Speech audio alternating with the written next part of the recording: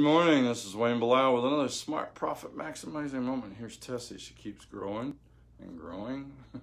She's not going to be that big, but she's a little over 4 months, so she's our office dog. She welcomes everybody. Never met a stranger. She's had a spoiled life. I'll let you down. Go ahead. Anyways, today we're going to talk about making sure you measure that you only do advertising you can measure. And it's really that simple. But before we do, let me do a better job introducing myself. My name is Wayne Bilal. I'm the founder of a CPA firm in El Paso, Texas. This is our 28th year, actually, so I've been doing this a long time.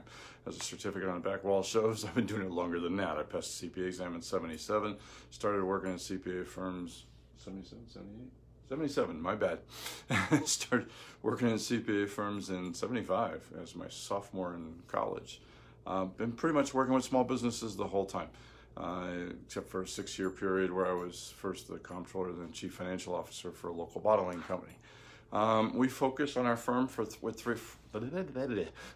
on three things. All right. First, helping our business owners make more money. That's part of the reason for these profit moments.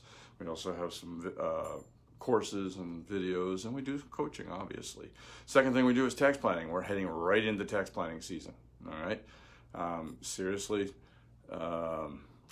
The last 3 years alone, we helped our clients save over $4.3 million, which is money that they could use for whatever they wanted because they didn't send it to the IRS. Okay, simple as that. Imagine what you can do with an extra $20, $40, $100,000 or more by planning. So if you're interested, give me a holler because we're running. It's going to start within a month. That's going to be prime time. Last thing we do is tax returns, and we're in the middle of our tax return extension rush. All right, we have September 15th, which is 2 weeks from yesterday. It's actually the 15th on a Saturday, so it goes till Monday.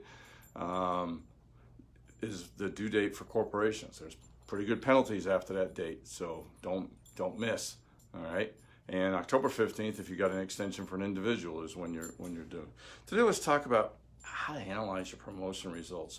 Most business owners feel like old P.T. Barnum, who famously said, "I waste half my advertising dollars. The only problem is I don't know which half." Secret lies with Peter Drucker, who if he was a management guru in the 60s, 70s, even into the 80s. I think a little further than that. I think I picked up some books that he wrote after that. His key famous saying is, "What gets measured gets managed," and that's the key. All right. As simple as that. If you want to know what marketing is working for you, commit to only doing marketing with measurable results. In other words, results you can measure. You're too small to do image advertising. I mean, you can do it, but it should be along with something that you can measure, all right? And then, second thing, once you can measure it, make sure you calculate your rate of return on the investment, ROI, on every marketing campaign to make sure it's paying. To do this, it's really very simple. It's 3 steps. 1, add up the sales from the promotion. You should be able to tell who responded to your advertising or marketing campaign. Put some sort of code, all right? Even if you're running the name of the store, put a 10% coupon with a code for that particular medium. So if you're doing Google ads, they have to come in with that. If they, well, Google ads will tell you, but you still might not know who came in. If you're putting things on Facebook, put a coupon there. The bounce backs, you put them in the bags when they leave, put a different code on that one. Your autoresponders, put a different code on that one. If you're doing TV ads, make sure that they have to bring in or tell you a secret word or something that's in the advertising, okay? Add additional sales amounts from your upselling efforts. So one of the things you need to do is if, at best, you're going to just get your customer, I mean, you might break even with your advertising dollars and what it brings in. That's why upsells and cross sales are so important.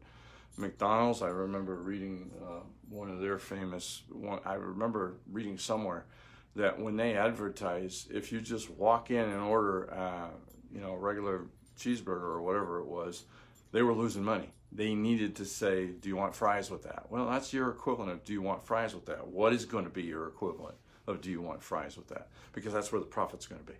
Profit's going to be there and getting the customers to come back more often. That's why I spend so much time in my marketing and my coaching, getting people to understand that they need to get their customers to come back more often, all right? And finally, the third thing, calculate your return on investment by adding the sales from the 2 steps above, the initial sale plus the upsell, and dividing by the cost of the advertising or the marketing effort. So the idea behind here is you don't forget, you're buying customers too. Breaking even isn't wrong if you have a follow-up procedure, all right? So do that, and unlike P.T. Barnum, you will know which half of your advertising and marketing is working. From there, it's easy. Eliminate what isn't working and do more of what's making you money. We did that, BK Medical.